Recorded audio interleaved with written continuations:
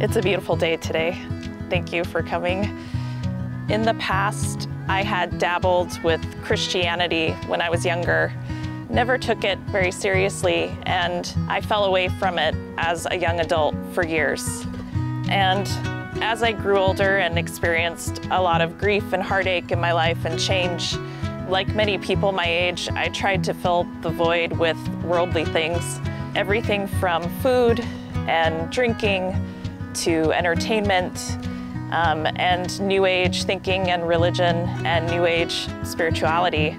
And in the last few years, I really felt the burden of those choices, the self-loathing, the guilt, the loneliness, and this overwhelming fear that I had to control the outcome of every decision that I made. And about a year and a half ago, right before the pandemic hit and the lockdown occurred, I reached a breaking point where I realized I needed something more. And for the first time in many years, I attended my first church service.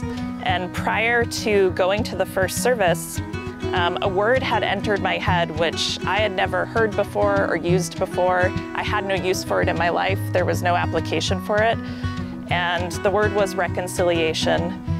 And when I first sat in on my first church service, after being gone for so long, they had a little exercise where they brought forth the children of the church for something called the word of the day. And it was to teach the children a word and help explain it and tie it to the verse. And the word was reconciliation. And I still remember that feeling, just overwhelming sense of peace. I realized for all the years that I had been feeling abandoned and forsaken and forgotten, that I wasn't. And in the last 6 months, I've been overwhelmed with everything I've learned and been taught by the people here, by the community.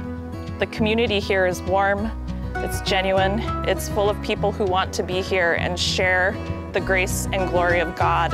And for the first time in my life and in years, I had a profound sense of I'm in the right place, I'm meant to be here.